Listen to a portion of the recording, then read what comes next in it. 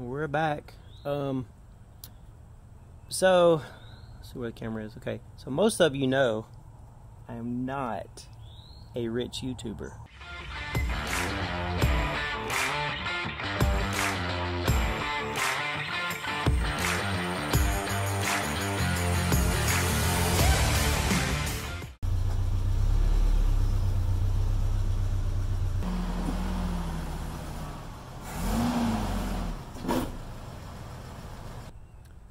Ooh, it's hot today. Today it is 105 heat index in Mississippi, so it's very humid too, so it's pretty hot today. But what I want to do today, I noticed this winter that my speedometer cable did a little bit of jumping around, and it dawned on me I've never done anything to the speedometer cable on this project truck. I didn't do anything to it, and I've had one on the shelf, a brand new one, for a long time, so I thought today would be a good day, even though it's 105 outside, that I would tackle taking the old one off and putting the new one on.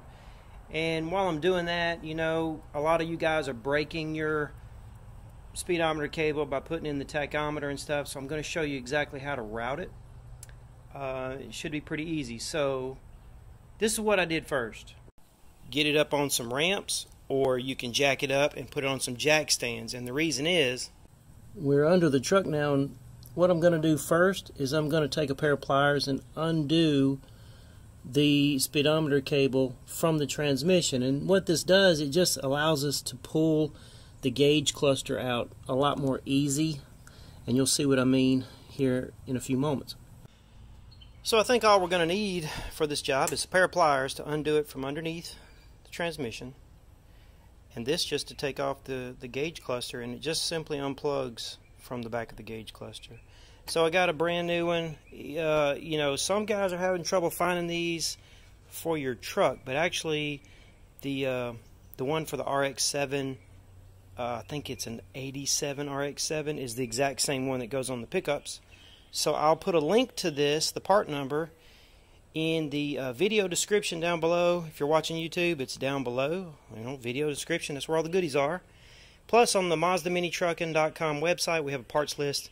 I do have it listed there because stuff like this happens. So I forget the part number, but it is on the website. So this should go right into transmission.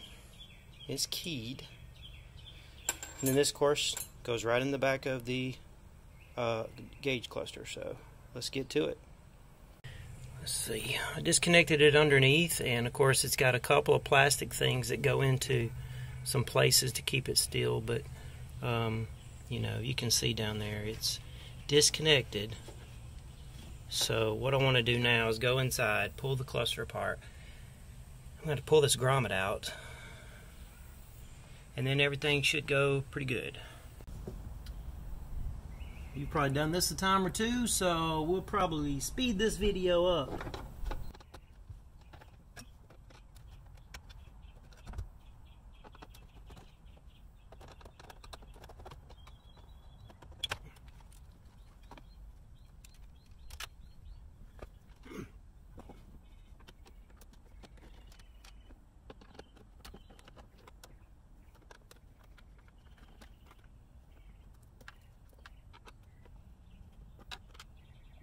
Okay, now since we unhooked it, since we unhooked it from underneath the truck, it ought to be easy to pull the cluster out to where we can get to it really easy and unplug it. Unplug the speedo cable. So now, oh yeah, just comes right on out. I don't really have to unhook any of the wires. I'm just going to push, and I do believe it's let's see. Oh, how does it go? Push and pull. Oh, what's that one? It's greasy. Apparently I did work on it before, but it's just old and tired. So, set that to the side. Both of my trucks came with a standard gauge cluster, and of course I upgraded them with one with a tachometer. This is where the original cable came through, and it went directly in the back, because the speedometer on a regular gauge cluster is right in the center. But if you put in this kind, and the speedometer is offset, it's over to the left, that's where the cable needs to be. So you need to, it's going to be hard to see. It's hard to see. But what you're going to have to do is route it around this. Let's see if we can get up in there. You would come from, you'd poke it through there. If you have a, of course you're going to have a speedometer cable, and it's going to probably be right here. So what you'd have to do is get you a coat hanger and make a small hook on that end of the coat hanger, push it backwards, hook it, and pull it over to the left. Where'd it go? Here it is. To the left, to the left, to the left. And that's how it works good and without ever breaking. The only reason I'm replacing mine is because I saw it hang a little bit.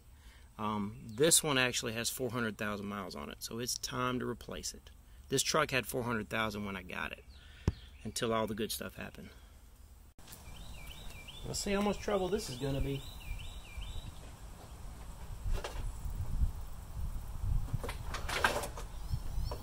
No trouble at all.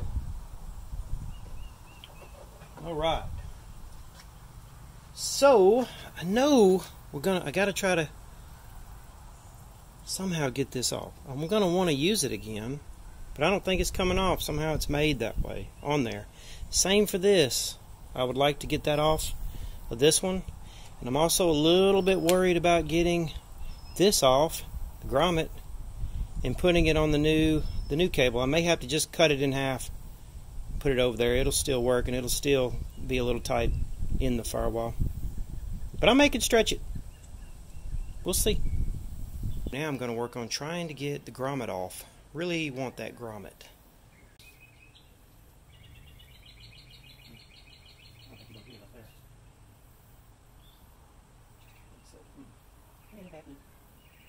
So.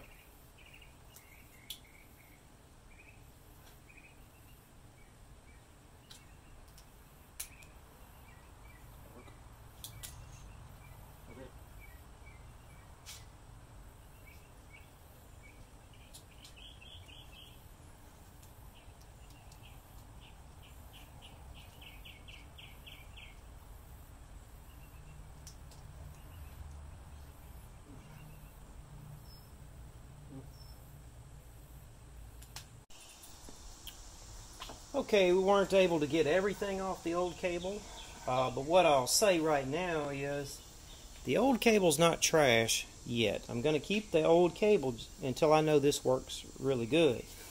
What I'm doing now is I've noticed that while I'm messing around with it, the cable wants to just go willy-nilly on me. And until I get this hooked up to the transmission, I'm going to keep it still. I don't want nothing to happen. So I'm just going to keep it still for now while I route it and everything. So it'll be still. Alright, so we're going to go route it and do the reverse. So we're going to start at the gauge cluster, put it all back together, go underneath, hook it up, take it for a test spin.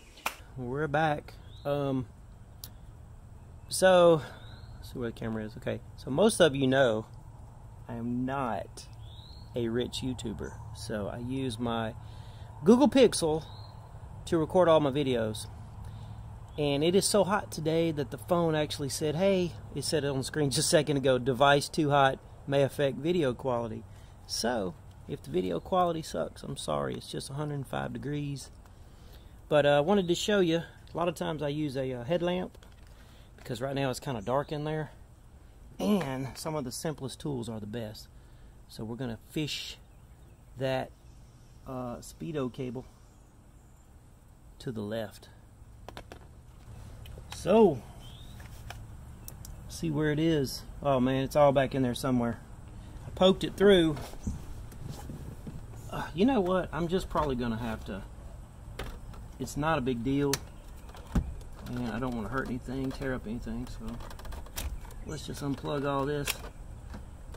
They only go one way, right? Alright. Oh yeah. I see it. Oh, it's pain.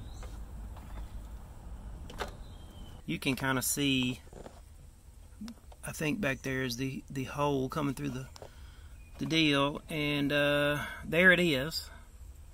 So I'm gonna you're not gonna want to watch all this, but what I'm gonna have to do is probably get under the dash, poke it up some to where I can get it to come out, because basically it's got to come out right there, through that hole. It's got to come out right there. Now you can see what I'm talking about. The tiny hole back there, it's really not tiny, it's just there's a lot of some kind of fabric, or it's vinyl right there. That vinyl is in the way. I don't know what that vinyl is doing, but it's in the way. Let's see, hang on. See what I'm saying? This vinyl is in the way. Caused a whole lot of headache. But it's got to go through that hole. So yeah, got to move stuff around and pull it to the left, you see? It's got to come out to the left. Okay, this is difficult, but this is an under the truck shot. So, zoomed out as far as I can be. The plastic that went there, I could not take it off the old cable. So what I'm about to do is take the tape off and hook it up right there. That should look familiar to you. I got it in. This was hard to record and do. Just make sure it is keyed and kind of check the orientation. Make sure it goes in really good. Mine went in, I mean, I kind of lined it up and it went in so easy. I'm a little worried about it, but I think it's fine. So line up the two key marks, the key with the transmission and then the key that's in the cable. Push it in, it'll go in really good, and just tighten it up. And then right here, of course, I couldn't get the plastic off the old cable, so I just put it in there and kind of crimped it a little bit. I got my grommet in, no problem. Cable goes down through there. That piece of plastic fits pretty loose, and I turned it around and fitted in the other piece of plastic, so I hope it doesn't come out. I'm going to keep an eye on it. Woo, man. Okay. It's all put back together. It's hot. It's humid. I mean, if you want to know what this feels like to film this video today, just go to your nearest gym that's got a sauna. Go in there, get it pumped up to about 110, 100%, I'm talking 110 Fahrenheit, and then make it 100% humidity, and you'll get an idea of what it's like to do what I did today. Gonna go for a quick ride, see how it does, and then when I get back, I'm gonna have to hose out the truck because there's sweat all over the place. I went for a ride, and the very first thing it did, I was worried because the speedometer was going like this. Just 10, as soon as I got off the ramps, I mean, it went to 10, 20, 10. I'm like, oh God, what's going on? I don't know. Maybe it was, you know, it's a long spring, tight spring. Maybe it was winding up. I don't know. But by the time I got to the end of the driveway and I hit the road, it was acting right. I went on down the road and stopped, and it started going down just perfectly. And then it took off and it crept up perfectly. Yeah, it's fine. It works. Works great. It's just like before, only it's new. So maybe this winter it won't do any kind of herky-jerky mess. And you know, it's probably just good. So anyway, like I said, I'm gonna put a link in the description of the video and the part number. Really, I should say on part number. The link, I mean, you can, I'll put you a link in there to RockAuto. That's where I found it. I'll put the part number. You can probably get it on Amazon. I'll put that on there, in there. But look in the video description for all of the, you know, hey, you want a headlamp? I'll put it in the description of the video, a link to it. You want a coat hanger made by me? Message me. I'll see about sending you one. Alright, here's the part of the video where we do some kind of weird outro and ask for likes and subscribes. So I'm finna do that. You know what to do. If you like the video, click like. If you've never been here before and you want to see more, please subscribe to the channel. Pass it around. Throw it in forums. Get everybody here. I need to get my numbers pumped up. I've only got like 97,000 to go before I can get one of them fancy YouTube plaques. So help me get there. maybe. I gotta pump those numbers up. Those are rookie numbers in this racket.